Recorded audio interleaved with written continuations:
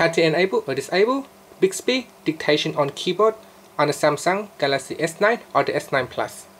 First, tap on the home key to go back to your home screen.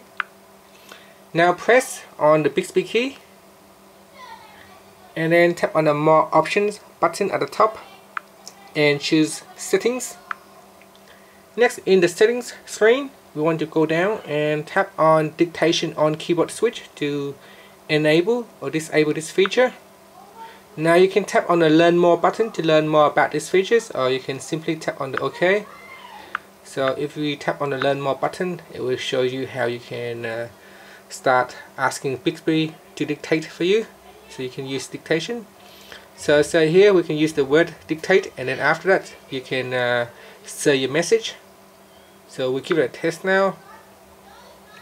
So I'll start a message, and in the text field I'll press on the Bixby button and I'll start asking it to write me a message. I am busy today. So there it is. So you see, I don't need to type, I can just dictate and Bixby will start to type it in for me. And that's how you can turn on keyboard dictation on your Samsung Galaxy S9 or the S9 Plus. Thank you for watching this video.